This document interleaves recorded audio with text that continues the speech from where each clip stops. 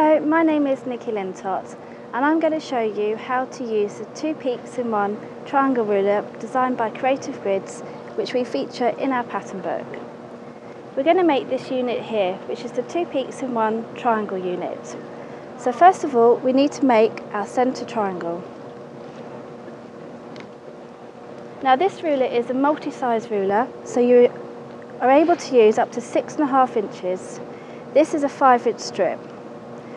Now the great thing about this ruler, on the right hand side it gives you the finished sizes, and on the left it tells you exactly what size strip you need to use. So this is a 5-inch strip, so we know it's going to be a 4.5 inch finish, and as a double check point it says 5 inches.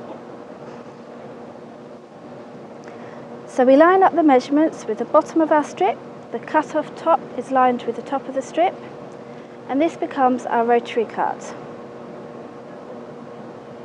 All you do then is rotate the ruler 180 degrees, line up your markings, 5-inch strip, 4.5 inch finish, and this becomes your second cut.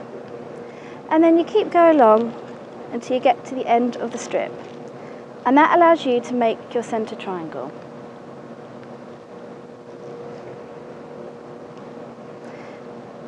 Now you need to make your side triangles. Now for this we suggest that you keep your strip folded, and this will allow you to make your left and your right centre triangles. Using your ruler, turn it around and again find your measurement. So this is a 5-inch strip, we look for a 4.5 inch finish, 5-inch strip. We line it up with the bottom of the strip, the cut off top with the top of the strip, and we rotary cut. We rotate the ruler 180 degrees and do the same thing. We line up the ruler with the 5-inch strip, 4.5 inch finish, and we cut again. And we keep going along until we've cut all our side triangles.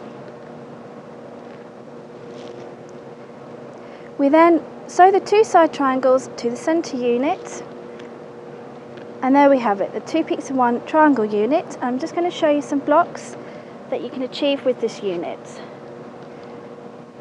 So this first block here, we've rotated the unit 90 degrees, and then we just appliqued on a little flower centre.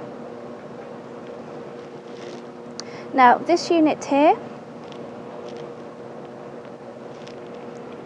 we've added in some plain squares,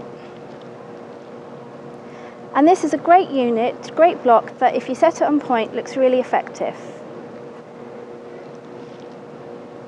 Now the last block I'd like to show you is based on a traditional block. This is called a 54-40 or fight, and you can see we've added in a 4 patch and a plain square. Now this block, when you alternate it with a snowball block, allows you to create curvy designs and a curvy illusion, and this pattern is also featured in our pattern book. So that's how easy it is to use the Creative Grids non-slip multi-size 2 peaks in 1 triangle ruler that we feature in our pattern book.